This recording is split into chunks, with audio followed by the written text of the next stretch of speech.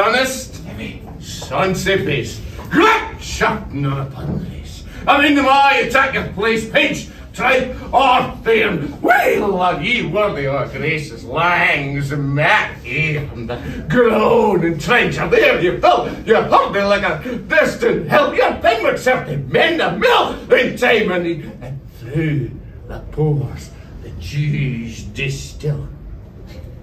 Like amber bead, his knife! Say rustic-labour dight, and cut you up with ready slight, trenching your gushing entrails black. Blarney ditch, and then, oh, what a glorious sight, warm, reeking.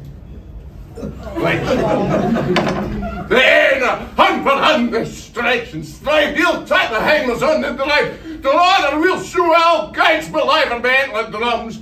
And all good man, beast like today. Big thank you, hums.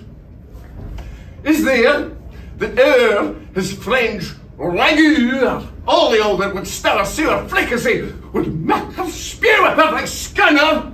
Looks down, we stare in scornful view, or sit at dinner. Poor devil!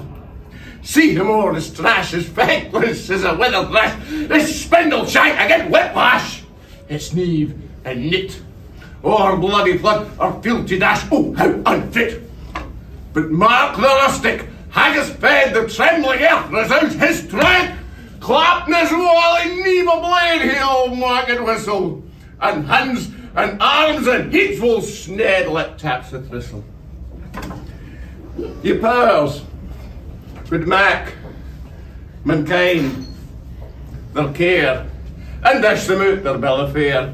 All Scotland wants nae skinking ware that jops and luggies. But if you wish her a grateful prayer, gie her a haggis. Ladies and gentlemen, to the haggis. To the haggis. To the haggis. Okay. Well done, Mr. Laird.